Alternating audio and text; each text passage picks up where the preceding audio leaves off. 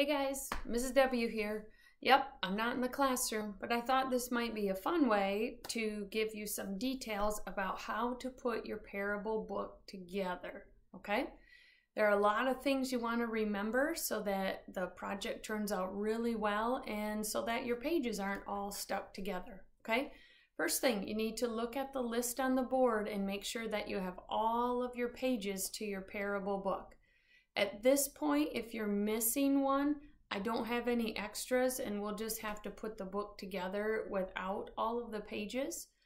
Also, on my desk, there are a couple of little pictures so that when you made your parable book, if you are missing something, it fell off. I have 2 extras sitting on my desk and I don't know whose that is. And also this one will be sitting on my desk. Someone lost their treasure box parable and you need to come claim that. That will be sitting on the desk. After that, you just have to kind of go with what you have, okay? So here are some really key things to remember when you put your book together. It doesn't matter what order you put it in, you choose and that's fine, but here's the #1 thing you have to remember. When you take your parable cards, all of the openings have to face the same way. So what I need you to do is to get all of your cards and stack them together so that the openings face the same way. See how the bottom one is open and now the next one is open, and I'll get my next one and put the opening on, okay? Because when you glue them, you want them to all open up this way. If you turn it around, if you turned one around and you tried to open it, you couldn't because the fold is on the wrong side. So all the folds go in the back, all the openings go in the front. Also, make sure that you have them facing the same way so that when you open them up, the title is at the top.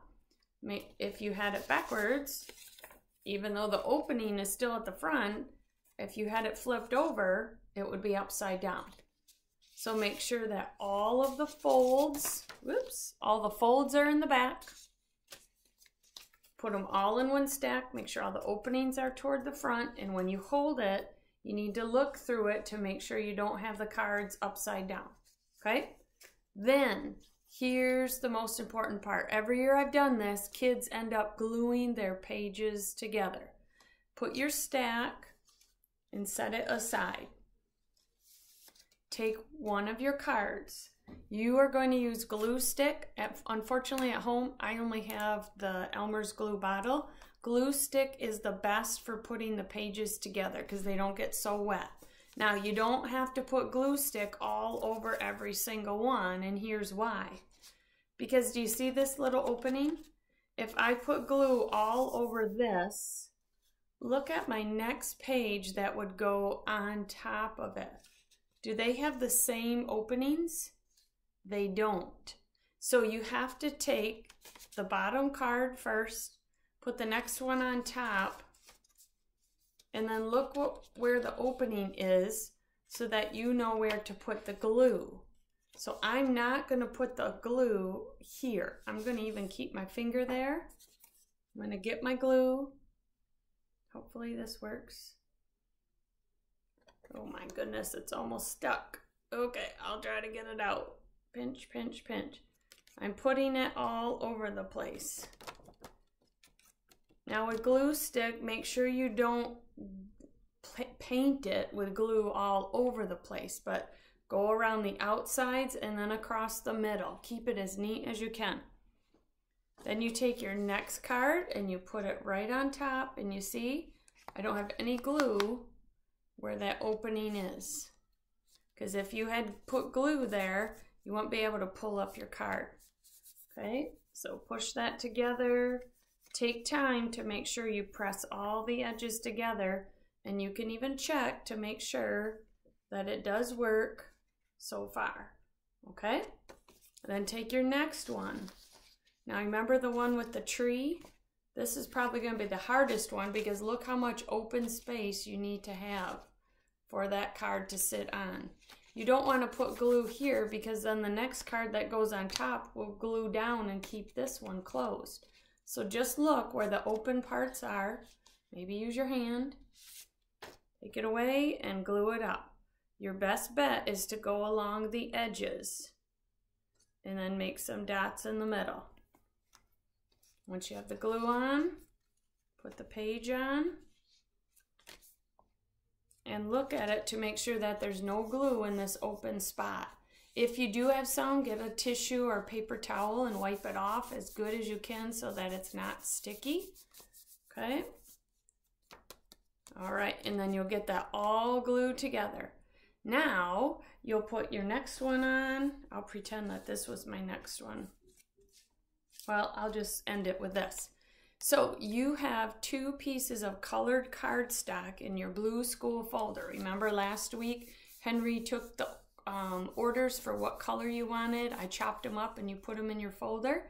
You need to have those. If you can't find them, you need to search your desk because they were in there for sure. Okay, then you want to get your cover on. So what do? Okay, there's 2 things, and I don't have all my supplies here. First, you need to cut a bit of yarn, which is 1 ruler. Remember the centimeters ruler? I want you to get that out and measure a piece of yarn that long and cut it off. Then do another one. So you have 2 pieces of yarn that color or that length. Then the piece of yarn has to go, trying to think if I have anything here that could be yarn. Oh, we'll pretend. Hold on. All right. So let's pretend that this is my yarn. It is not going to be this big. You want to put that yarn halfway across your top page, glue it down. You want to use white glue for this and have it hanging out the front. Okay? Flip your book over and take the yarn and again glue it about halfway down your page and let the rest hang off the bottom.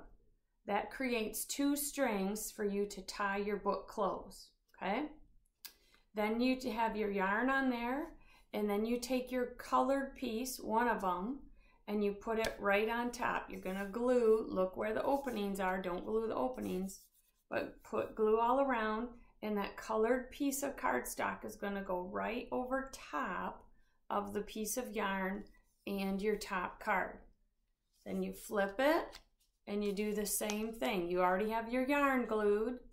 Then you put glue where it is appropriate, not in the open spaces, and glue that on, okay? Once you have all that on your cover or the top piece of your book, you need to write a title. What would the title for this particular book be? I think you can create one. And then you need to put your name on it. So before you even get started, put into your mind that this is going to be your best project. You want to show how much work you have put into your books and show that you know the parables that Jesus taught us by taking time to build a very detailed, beautiful book. I should have a sample there for you tomorrow morning that you can look at when you start working on this with Mrs. V, okay?